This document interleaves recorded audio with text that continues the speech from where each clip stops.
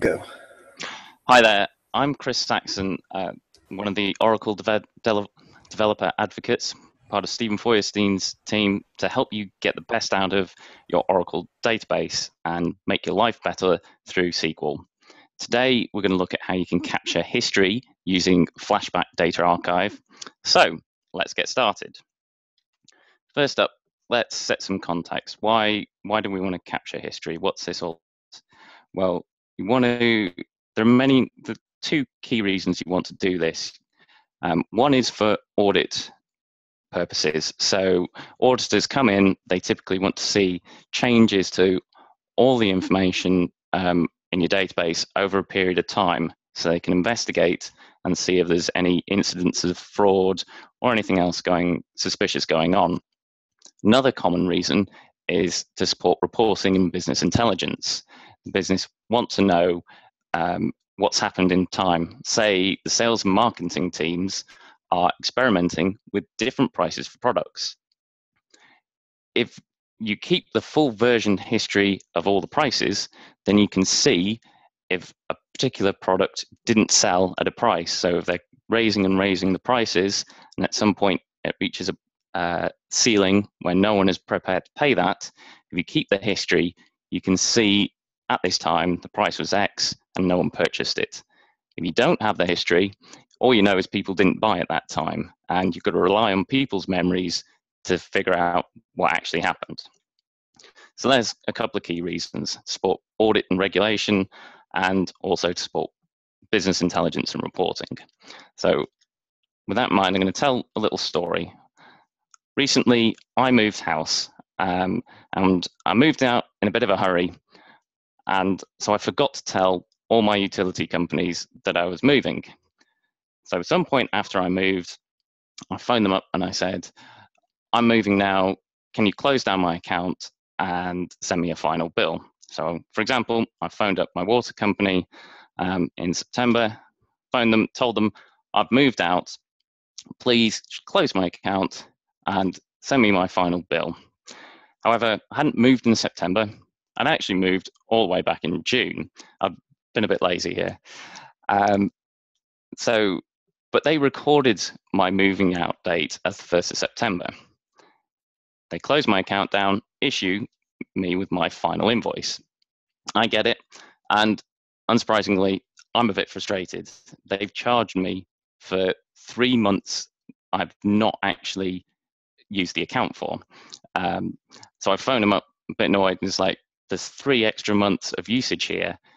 You know, what's going on? And they go, sorry, Mr. Saxon, we apologize, we'll fix it. So they cancel my invoice, update the record to be the 1st of June, and reissue me with a new invoice. And as far as I'm concerned, the story's now finished. However, if we fast forward a few months at the water company, the auditors are looking back over the invoices they've issued over the past year, and they happen to pick out the original final invoice they issued to me, which said that I lived there at the Shire on the 1st of September. And then they cross-reference that with my customer records. So they look at this and they see that the invoice says up to the 1st of September. However, the customer records say I lived there on the 1st of June. And they're going, well, what's going on here? How can we explain this? Why is there this difference? Now, hopefully, they can reconstruct this information through things like customer call records and so on.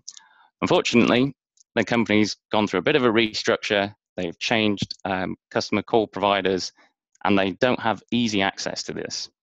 So there's a number of invoices where this situation has arisen. And the auditors are saying, I'm not happy with this. And there's potential that the company could get some severe fines as a result of this. So this escalates very quickly, goes up to the board, very senior people get involved, very high priority that the company starts recording information about history of changes to customer addresses and other customer information. So this is really high priority. It comes down the management chain, eventually gets to your boss, your boss comes to you and says, we need history tracking for this database. We need to record all changes to tables in the database so we can reconstruct the history. This is really, really high priority, very urgent. You've got 1 week, go.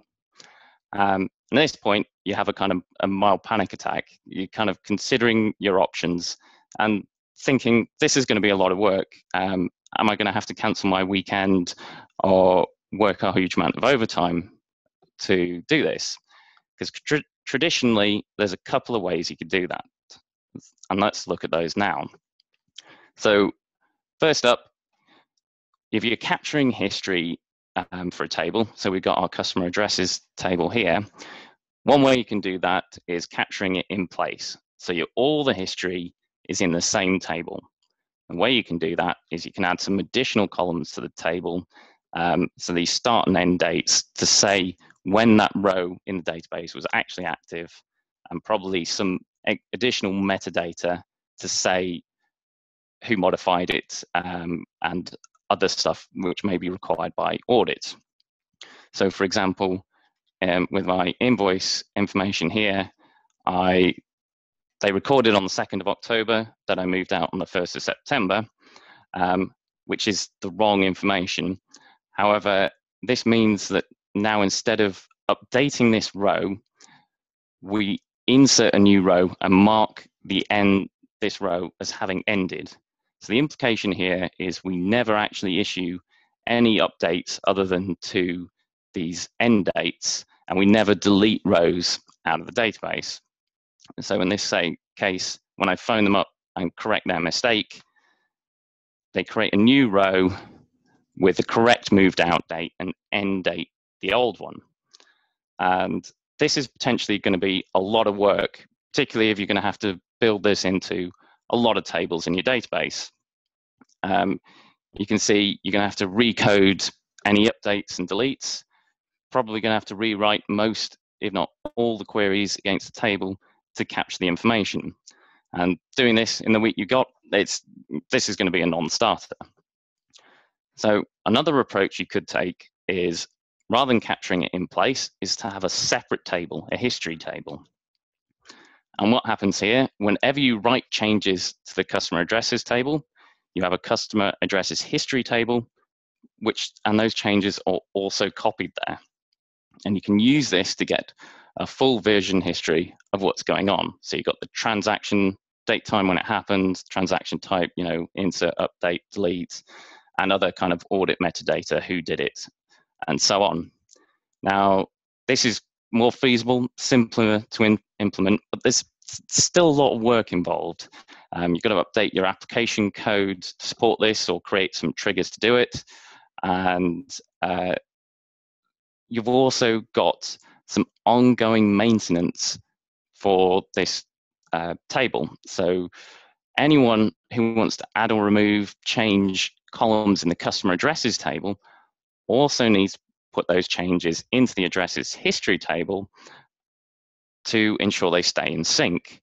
And unless you've got good development processes and documentation, this is the kind of thing that gets easily overlooked, particularly if you move on to a different role. So you've implemented this nice history tracking system, someone else comes along who doesn't know about it and adds some columns to the addresses table and forgets to add them to the address history table. Because this information's often only used for audit and things like that, this isn't noticed till several months or even several years later, by which time it's too late, the information's gone. So this creating a history table is quicker than doing it in place and less impact on your overall application, but it does add ongoing maintenance overhead. And particularly if you imagine, they say 200-300 tables in your database, a week's still not really enough time to code it all up, create the tables, test it, make sure it all works. So at this point, you're thinking, do I need to get a caffeine drip so I can stay awake for the 168 hours so I can get it done and in production? Fortunately, you're using, so this is all sounding pretty hard. fortunately, you're using an Oracle database, and you can use Flashback Data Archive to do this all for you. So this can capture the history for you automatically, and all you need to do to enable it is run a couple of SQL commands. So at this point, I'm going to jump into SQL Developer and show you what's going on. So first up, Flashback Data Archive builds on basic Flashback query technology. So we've got our customer addresses table, and we can see we've got our incorrect row saying the 1st of September. I'll update it now, so it says the 1st of June. And standard Flashback query uses undo information to reconstruct how the row looked in the past. And you do that just using this as of timestamp clause. And you pick a time, so current time minus 5 minutes. So how did it look 5 minutes ago? I just pin that. We run this, we can see it says the 1st of September now, and it's the 1st of June now. And it was the 1st of September 5 minutes ago. So this is using the undo information to reconstruct the past, look back at how it worked. And you might be thinking, okay, well, why can't we just use this to do our data auditing and tracking the history? Well, like I say, because this uses undo, there's a few problems with that. First one is the storage space required. The amount will depend on the rate of change of data in your database, but if you've got a lot of DML happening, a lot of modifications, then the undo space required to store that will grow and keep growing and growing. And you'll quite quickly get to the point where your undo table space is significantly larger than the database itself. So there's only a limited time window you can store. There's some other problems with this as well. Shut down and restart the database, that undo information is gone. And equally, you run DDL against the table, so we add some columns to customer addresses. You can't do the flashback query to get the data before you ran it. So basic flashback, it's nice if you want to do something like investigate a production problem shortly after it's happened, or you're doing some testing and you want to compare before and after versions of tables to verify your changes did what they were supposed to. But as an audit mechanism, it's very limited and doesn't work. So I'll just roll that back. So at this point, we can bring in Flashback Data Archive. And this builds on Flashback Query. And to use it, there's just two things we need to do. We create an archive. So you create the archive, give it a name, where it lives, and specify a retention period. So this is how long Oracle guarantees we will keep the history of your changes for. So I've said one year here. So any changes I make to customer addresses today, we'll be able to get a version history of that for at least a year. So on the 21st of October 2016, I'll still be able to view changes I make now. I may be able to view them a bit longer than that, depends on how space management works out, but that's how long we guarantee it for. And then to enable it for a table, all we need to do is issue this alter table statement. We just say which flashback archive it's using, and then all the changes are then stored in this archive for you, which is really handy. Now, I've actually already set it up on this addresses table. I ran some statements earlier to help you see the effect a bit better, so I'm not going to run them now. But if we run the example again, so we got the customer addresses as it exists now, 1st of September, we set it to the 1st of June again, and there we go. So it's still using the basic flashback query. See how it looked 5 minutes ago, but because I'd set it up in the flashback archive, we can actually go back much further than that. So even 5 days ago, how it looked back then, and it says the 1st of September. So this is really good. If we go back to the audit story we looked at originally, the auditors have pulled up this invoice that was issued some point in September, and it says I moved out on the 1st. However, they're looking at the row now, and it says I moved out in June, and they're going, well, what's going on?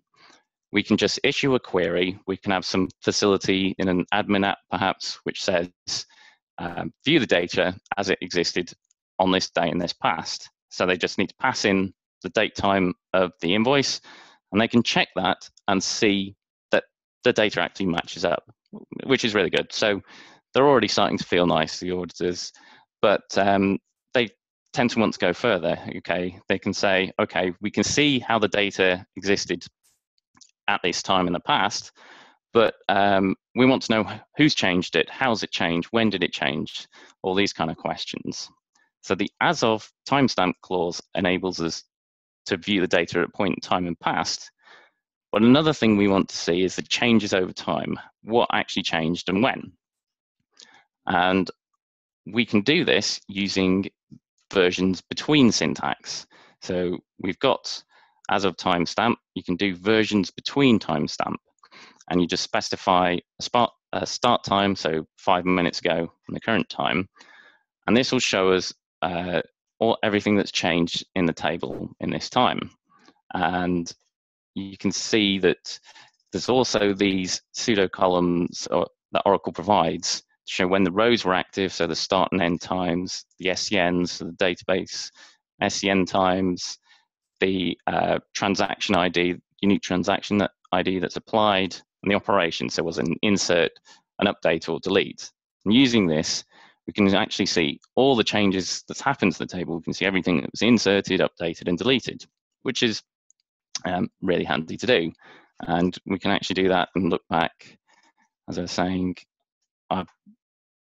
earlier today, I stuffed in a whole bunch of changes. You can see these are all the rows that I inserted. So we just sort it by start time. There we go. So I inserted a whole bunch of rows here at this time, then went through and deleted a bunch of them and updated and so on. So this is really useful. We can got a full version history of what's happened, and all we needed to do was run 2 SQL commands, which, our time now can just be focused on testing, double checking that there's not any unsurprising issues, validating how much extra storage we're going to need to capture all this audit, and so on. So this is pretty nice. Now, another thing that auditors, particularly when it comes to financial transactions, like to see is, all the information, what IP address did these changes come from, what was the OS user, what was their machine name, and so on. So if they are having to investigate fraud or something like that, they can really pinpoint exactly what happened. And fortunately, in 12C, Flashback Data Archive allows you to do that and you can do that using this set context level. So there's 3 levels: none, typical, and all. And if you set it to all, it captures basically all the information out of your sys contexts. So a lot of information out of $V session about what people have done, who they are, what they're doing, and so on. So I'll just do that now. So we execute this statement and run the update again, and I shall commit that. Now you can then get a whole bunch of information. So what my IP address was, what my host was, various other details. You can look in the docs for what these user env parameters are. This is just to give you a sample. And if we run this, you can see we got all this lovely, nice information that auditors like to see. What my IP address, what my host was, who I am, all this kind of information. And all we needed to do was set it to all. Now, note, this is going to increase the storage requirements quite significantly. So you do need to make sure you're working with your DBAs and your sysadmins to ensure you've got sufficient storage to do this. But it's possible, and all it requires is you to execute this package, which is kind of nice. So let me just set that back to none. So you can see this is really easy. Just by running a few SQL commands, we're automatically capturing all the history of changes to our tables, and see what's going on. So just to recap, so that was Flashback Data Archive. Instead of, if we go back to the story where your boss has told you you've got 1 week to implement full version history of all the tables in the database, rather than having a mild panic attack, you can go, absolutely, I'll get it done for you. Do you want it the day after tomorrow or on Monday? And you can just focus your time on doing the testing, making sure it works, and working with the DBAs to ensure you've got sufficient storage and so on. Once you've done this, you can get data as existed in the table and point in the time in the past using this as of syntax.